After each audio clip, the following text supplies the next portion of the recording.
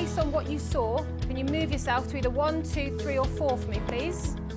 When it comes to teaching in the classroom, then we know that one size does not fit all. We also know from the research we have been doing over many years that the effective use of formative assessment helps teachers identify where their students are in their learning. The teacher, as the knowledgeable other in the classroom, knows where there might be potential difficulties, alternative viewpoints, or misinterpretations in their subject, and can plan learning opportunities accordingly. By eliciting evidence from students, teachers can differentiate to maximise the learning for all.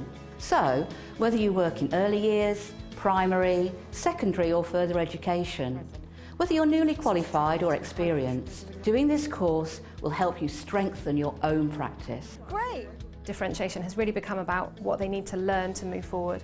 Differentiating is about breaking down some of those barriers and scaffolding what they need to do in order to be successful. Differentiation isn't just about worksheets, it's about the learning and making appropriate tasks for that learning. From a maths perspective, children typically have very low confidence, anxiety is generally pretty high. Differentiation provides a way for all students to be successful in a lesson. The children that we work with all come to us with different levels of understanding. Yes, they have labels, but we don't use them.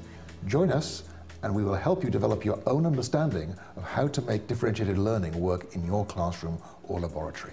In order to be able to differentiate effectively, assessment for learning needs to be embedded in classroom practice. Differentiating for learning is most effective when teachers use it after employing a range of effective assessment strategies to elicit evidence from their students about what they can and cannot do or don't understand.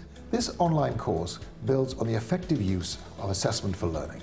This course will be a chance to look at and discuss with other professionals some of the key principles underlying effective differentiated learning. There will also be the opportunity to explore ideas that can be implemented and evaluated in your classrooms and laboratories. Chris and I have worked together a lot over the years researching the ideas at the heart of assessment for learning.